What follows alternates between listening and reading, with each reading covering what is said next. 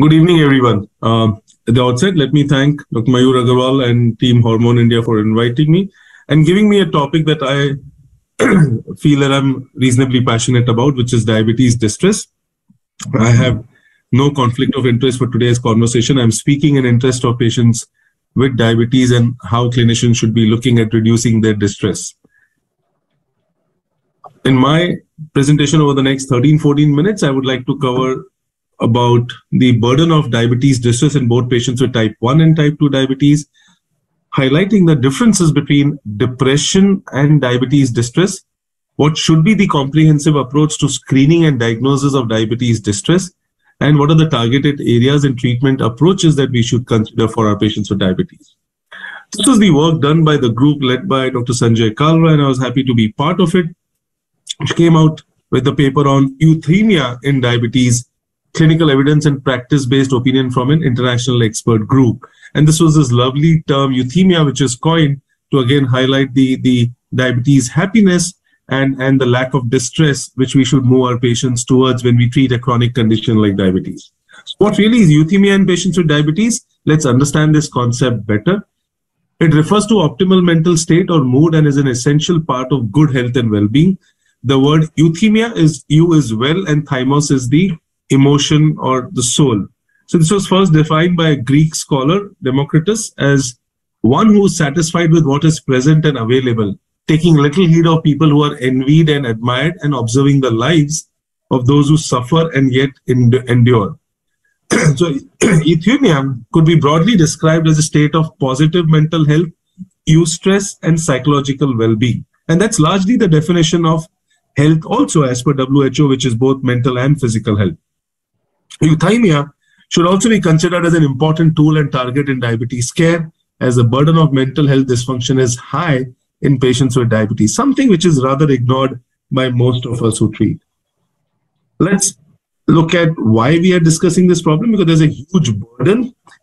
When you're looking at the struggles of those living with diabetes, let's think for a minute for them and the problem that they go through living with diabetes on a daily basis. So diabetes-related emotional distress is associated with burden of self-care, interpersonal issues, emotional worries regarding how do you ability to cope with the illness, and relationship with caregivers and healthcare professionals. And this is an ongoing cycle. It is not limited. It's something which happens through the life of the individual. How do we really define diabetes distress? Well, so diabetes distress is defined as an emotional response characterized by extreme apprehension, discomfort, or dejection due to perceived inability in coping with the challenges and demands of living with diabetes. You will hear different words and expressions from people with diabetes who may say, there's just no interest. Or in different colloquial languages, they'll say, they'll say, ruchi nahi hai koi cheez mein. So you will hear these different expressions where it's not really depression or a major depressive disorder, but it is the burden of living with diabetes, the diet, the monitoring, the medications, and all of that. So let's look at the prevalence of diabetes distress. And there has been data put up, and this is looking at patients with type 2 specifically.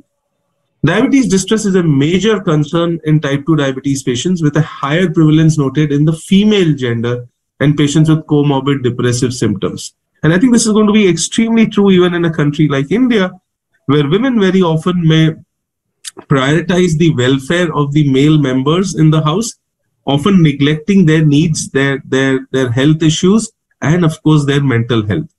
The overall prevalence of diabetes distress, which was noted in a meta-analysis of 55 studies on this aspect and subject, was found to be about 36%.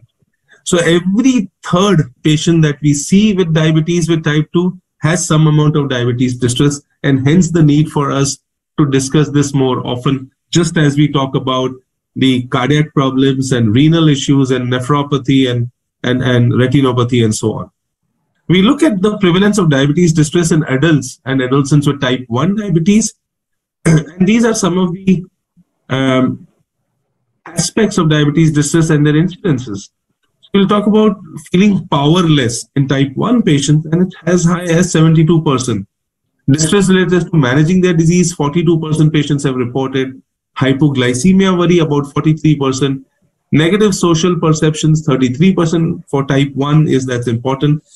Eating distress in about 54%, and so on. So there are different kinds of distress, and we should be aware so that we can pay attention and try and minimize that as much as possible.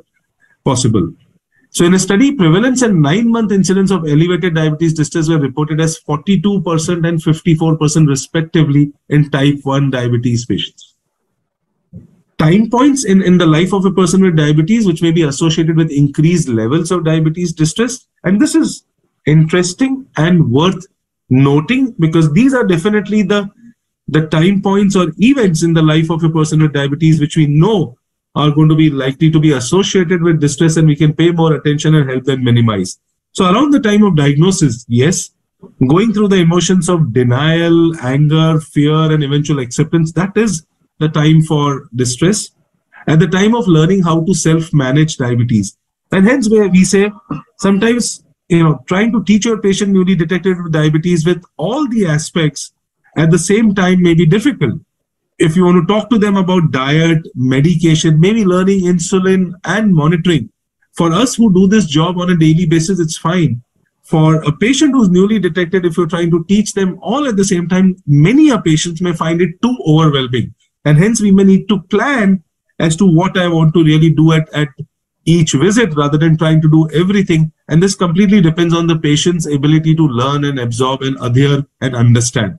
So it has to be individualized. Whenever there is a new complication onset, it's going to again add to distress. Telling a patient that there is rise in your creatinine, you've seen microalbuminuria, there seems to be some aspect of leakage in the eye and so on, is going to cause distress. Also, when you switch patients' medications within the oral segment or addition of insulin is a kind of distress to the patient, so you need to heed special attention to that. And also when patients move from one doctor to another for whatever reason, we may feel that patients are so-called doctor shopping, but it's actually stressful for them also to go and see a new doctor, and which is very often you see in the clinics that patients will come who never had high blood pressure but are found to have detected new blood pressure on the higher side when they've come to see you because of the white coat hypertension and the anxiety that they have. Now, we spoke about trying to say that diabetes distress is not really clinical depression, so it has to be differed from major